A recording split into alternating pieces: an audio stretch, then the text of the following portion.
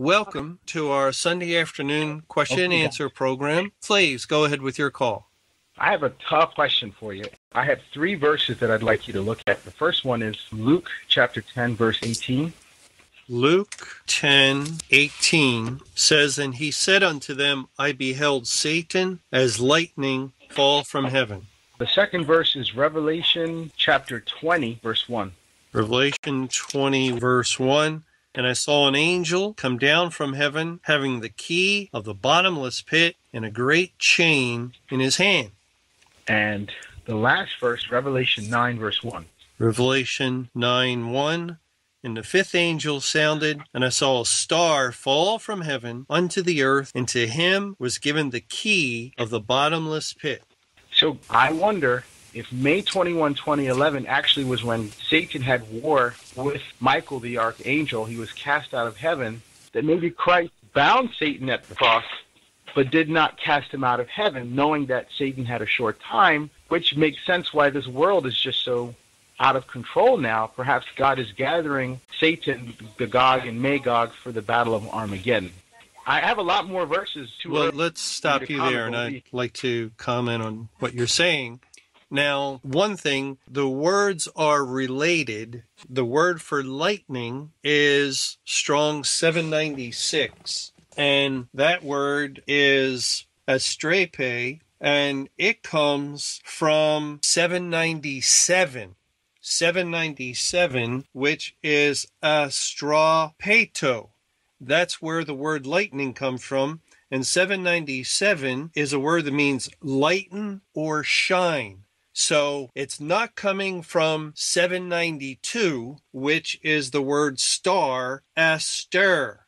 Aster. You can even hear 796 sounds more similar to 797 than it does to 792. And as far as the star falling, in order to understand when Satan fell, that's really the question. When did Satan fall from heaven? Did it happen as we have understood at the cross, or could it have happened at some other point, such as May 21? Well, let's go to Revelation chapter 12 and look at the context where God speaks of Satan falling. And I'm going to start reading from verse 1. "And there appeared a great wonder in heaven, a woman clothed with the sun and the moon under her feet, and upon her head a crown of 12 stars. And she, being with child, cried, travailing in birth, and pain to be delivered.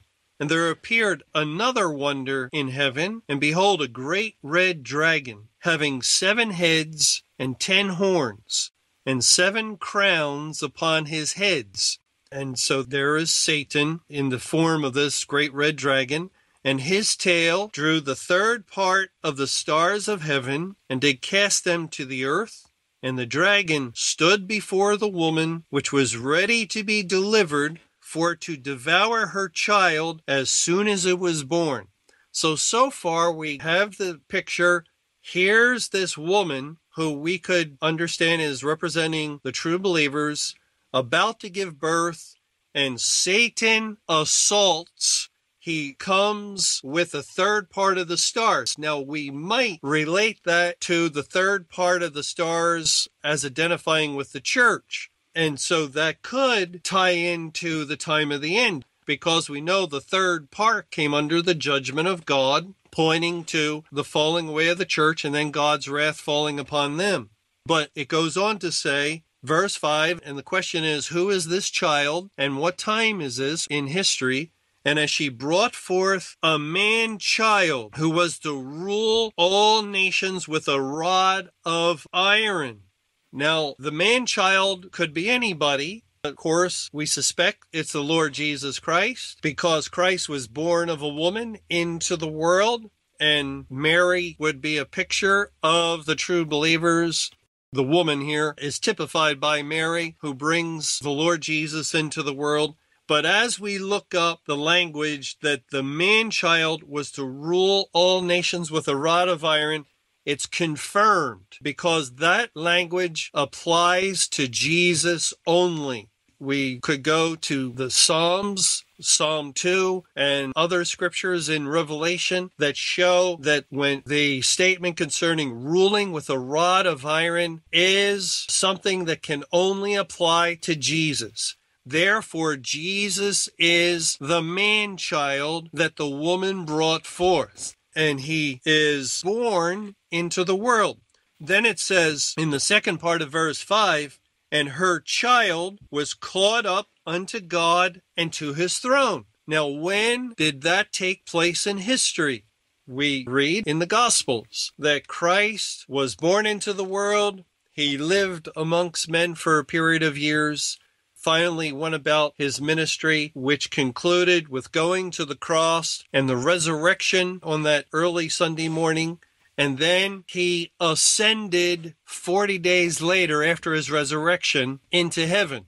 And that fits Revelation 12, verse 4. The third part of stars is a reference to the corporate church of Israel. It's a reference to national Israel and their falling away, not the church at the end of time. And once we understand that, then the whole passage falls into place. And verse after verse, we can see how it all fits. We can't make this passage fitting with our time or the time of the Great Tribulation. You just can't make this passage fit the Great Tribulation and Judgment Day.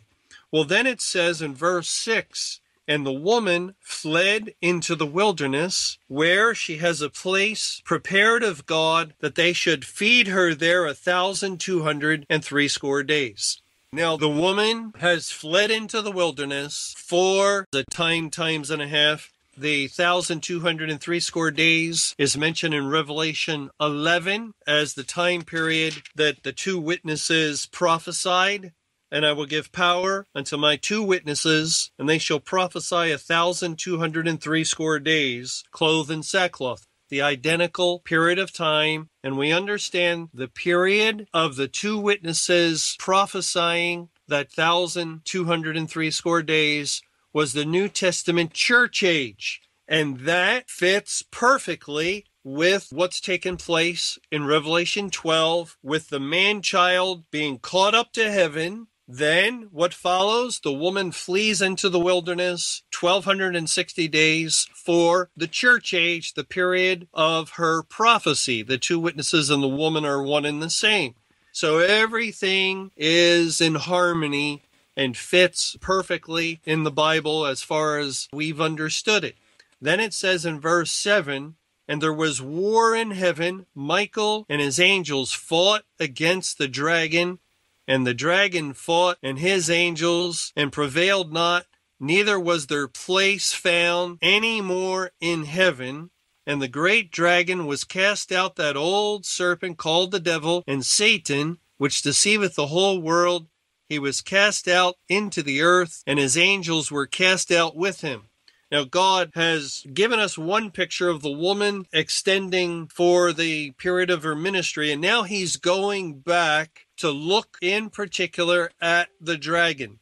And so he tells us that the dragon's cast out. And then verse 10, I heard a loud voice saying in heaven, now is come salvation and strength and the kingdom of our God and the power of his Christ. For the accuser of our brethren is cast down, which accused them before our God day and night. And they overcame him by the blood of the Lamb and by the word of their testimony, and they loved not their lives unto the death. Therefore rejoice, ye heavens, and ye that dwell on them. Woe to the inhabitants of the earth and of the sea, for the devil is come down unto you, having great wrath, because he knoweth that he hath but a short time.